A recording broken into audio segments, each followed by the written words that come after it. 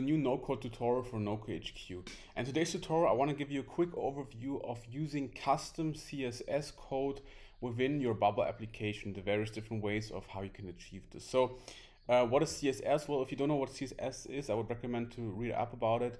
But it's a way to style elements on HTML or HTML elements on websites. And usually what you do in Bubble, if you build something, you define the style either directly within the element inspector of an element, or you create a new style basically. But there might be some use cases where you want to add custom styles if you're building custom elements using custom HTML, or you want to modify things.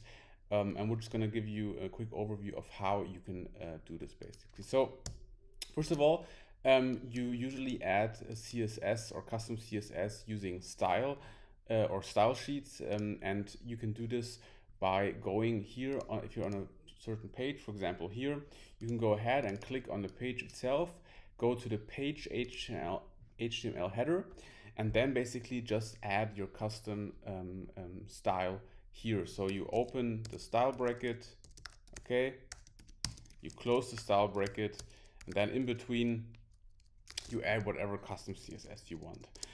Important to note here is that if you add some code here in this header, this will only be applied to our page, in this case test, okay, and not to all other pages. If you want to add code to all pages, you want to go to settings.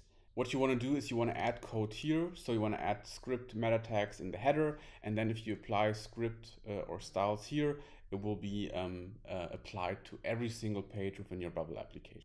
So let's actually go ahead now and add some custom CSS and just show you a real life or real use case of this. So I found this great website here called magicpattern.design, which allows you to generate and then copy the code for CSS background patterns. So these backgrounds you see here, which are quite nice, you can configure them. They are completely made just using CSS, so it's not an image. And let's say you want to have a nice background for your Bubble app using one of these designs. So let's maybe go with, I don't know, let's choose the color and opacity here, spacing like this. All right, let's choose this. This is quite special. We can preview it as well, or let's preview a few. Yeah, let's choose this one. I like this one. So I'm going to copy the CSS code here. I'm going to go back to my application here, open the page element inspector, and we're just going to paste CSS code here between our style tags. And you can see already here lots of different style properties. So the background color, opacity, the background itself made up of gradients, and so on and so forth. But now obviously the question is, so where should this be applied to?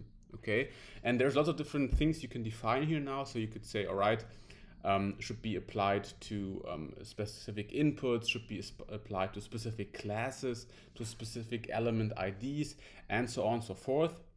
You can read up more about that on various different websites. Just read up about CSS.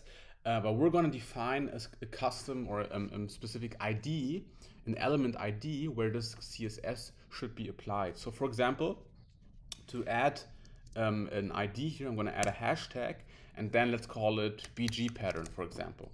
Okay, I'm going to open curly brackets here, and I'm then going to close them afterwards here.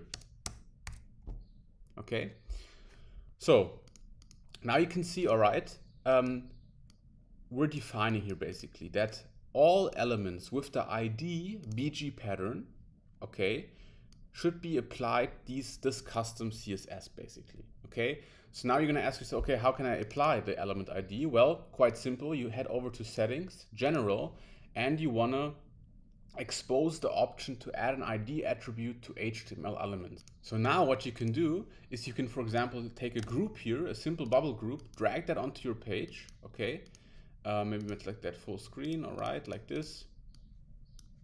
And then double click on that, and then scroll down to ID attribute, and we're going to apply our ID attribute BG pattern here now. And if I preview this page now, let's take a look at that. We should have, yep, awesome. We have this beautiful CSS background pattern. Let's actually not apply a maximum width, okay? That will look even nicer. But you can see we have our standard Bubble group, and in the Bubble editor it doesn't show anything. But then if our page loads, we have this beautiful CSS pattern here in the background. We could even make the group a bit bigger, maybe like this, okay? And the great thing about CSS patterns is that they don't really have a resolution, so you can even zoom in and you can see the resolution will never decrease basically, because it's not an image, okay? And yeah, so basically we applied a custom CSS and then said, okay, should be applied to all groups or all elements with the element ID BG pattern. Just to show you now, let's maybe add a second group next to it. Let's have this on top, okay, like this, just for demo purposes. All right. And let's say, okay, we want to use another pattern. Let's want to use, I don't know, this one here, maybe a different color, like this. Use Scode, okay. Head back, and now we're going to just do the same thing. We're going to add a second piece of styling. So underneath this here, where the curly brackets close, we're going to add maybe, I don't know, BG pattern 2.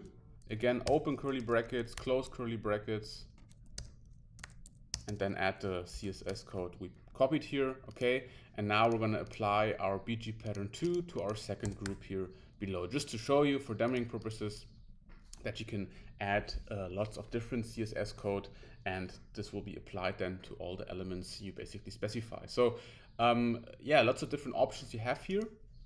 And one last thing I want to show you. So what we did here, again, we added some custom, basically HTML here. You could, of course, also maybe if you add really custom HTML yourself, so you build something in HTML and you say, I don't know, this is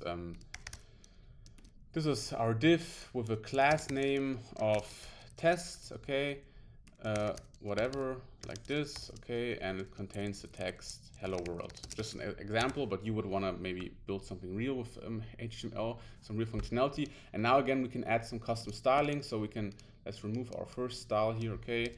We're going to change this to not hashtag, but .test. That means our class, all classes with the name test, okay, should be applied these these styling, or let's actually with these styling. So let's remove all of this. Let's have the background color. And now if we preview this again, we have here our div with the class test. And you can see, all right, okay, our div here has this weird looking background color. Not very beautiful, but you understand the functionality behind it. We basically added custom styling here, applied it to the whole page. And now if you would add another div somewhere else, you don't have to define it the second time again. You just have the second div here. And for this div, because it's the same class and we defined all classes should have this background color, all classes with the class name test. If we add a second div now, it will also have this weird background color here. So various different ways you can use CSS.